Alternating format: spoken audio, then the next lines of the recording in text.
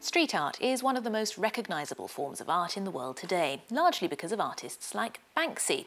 But Banksy's rise to fame is in part due to his former agent Steve Lazarides, a London-based curator whose gallery has just celebrated a decade of art he helped put on the street. Belle Lupton caught up with him.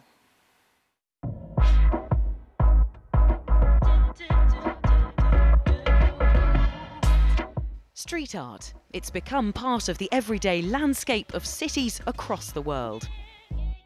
It may still be illegal in some places, but the public has embraced this art form. So much so that a Banksy now sells for hundreds of thousands of dollars. These days we're used to walking down the street and seeing things like this. But what we're not used to is walking into a gallery and seeing it on the walls. Steve Lazarides is the man who made Banksy a bankable commodity when he started selling the graffiti artist's prints a decade ago. We got laughed, ridiculed, told this would never work on so many occasions.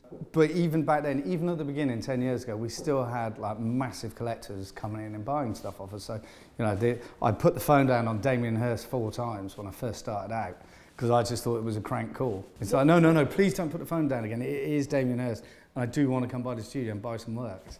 Now Lazarides is putting on a show of the artists he's represented over the last 10 years. He parted ways with Banksy in 2008, but has held on to some of his works. A set of iconic images. He attributes Banksy's success to its populism. I get really annoyed when people think populism is a bad thing, because sometimes it just means that people like it, and that's not just one type of person, that's right the way across the board. A decade later, artists like Banksy are no longer outsiders.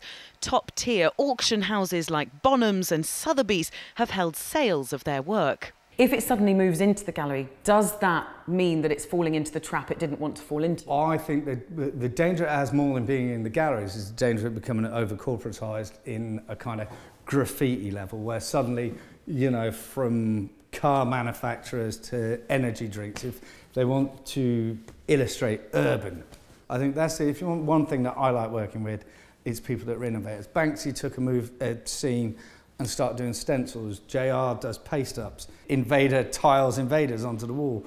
Veals downstairs, chops things out of walls. Like, these guys are so far ahead of the game that I don't think you can even consider them in the same kind of, you know, they're playing a different game to everyone else. Lazarides fell into art dealing after working as a commercial photographer and a painter-decorator. He says his artists sell prints of their works so they can fund projects on the streets. Artists have to eat, so are they always beholden in some way, shape or form to the people who will pay for their artwork? That's my argument, normally. That's the one I've had for years when people say this is terrible when this stuff's brought into the gallery. No, I don't think there's anything wrong with people doing it to make a living out of it, but it's just not fine art at that level. So when did you first meet JR? Almost exactly a decade ago, I think. So I was introduced by Remy, who kept sending me his work, and I kept binning it. So I'm like, there's no way I'm representing a photographer, having been a photographer myself. And then he sent me through these pictures that he'd done in Africa called Women Are Heroes. And then it just kind of went from there. And then this picture was still one of my favourites from the last decade. We got onto the front of the Tate Modern for something they were doing there, but it almost got binned because they wouldn't have a black man on the front of it with a gun. Gun? No. Camera? Yes. French artist JR pasted this photo onto the wall of the Paris housing project where the 2005 riots started. As well as the street art, there's also a lot of contemporary art.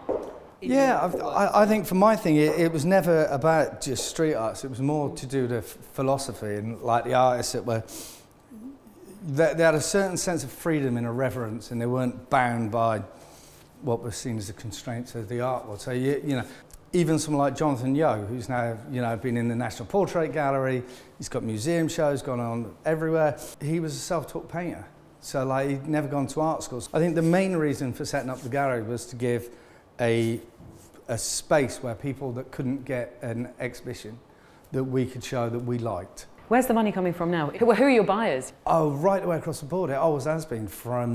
We had some crazy tech guys come in the other day, from very established Jewish collectors that have been fantastic to us over the years. What we don't tend to have is trophy hunters.